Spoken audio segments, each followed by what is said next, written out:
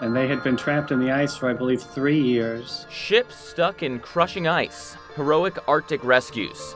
Shipmen weathering swelling seas and frigid elements to survive in the harshest conditions. What would it be worth to read first-hand accounts of such adventures? Would it be worth contributing to the understanding of global climate change? We have a huge resource of historical records in our National Archives. Arctic researcher Dr. Kevin Wood has been working with the National Archives to post online U.S. Navy ship log books from the mid-1800s on. He is asking for your help to mine the climate data from them. The Arctic is one of the more important areas in terms of the global climate system that there is. One of the first logbooks that we have imaged in our pilot was the logbook for the USS Jeanette.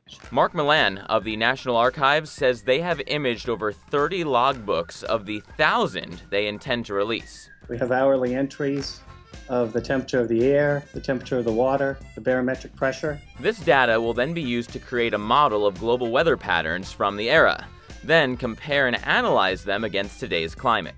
We're going to be able to understand a lot more about why the Arctic sea ice seems to be going away much quicker than we expected. If they can get the data in the logs transcribed. Enter the citizen scientist volunteer. Addict is what I am. Kathy Wendelkowski is one of an army of volunteers who meticulously transcribes these logs. Take weather information from these logs and enter it into a database. I'm reading what these sailors actually experienced in their own words. So that is just...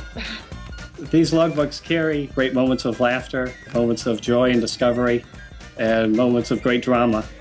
We have some ships like the Jeanette, which got crushed in the ice, and I think only 4 people came back from the trip. Ship heeling to the starboard caused by a tongue of ice processing upon the keel. And so you have the first day of 21 months in which they were trapped in the ice. The Greeley expedition was pretty gruesome. There were reports of cannibalism. At least one of the crew members were shot. It's just like getting a new book and reading it for the first time. You don't know where you're going to go, but the journey is certainly worth the effort. All the while adding data crucial to NOAA's understanding of global climate change. For the Weather Channel, I'm meteorologist Mark Elliott.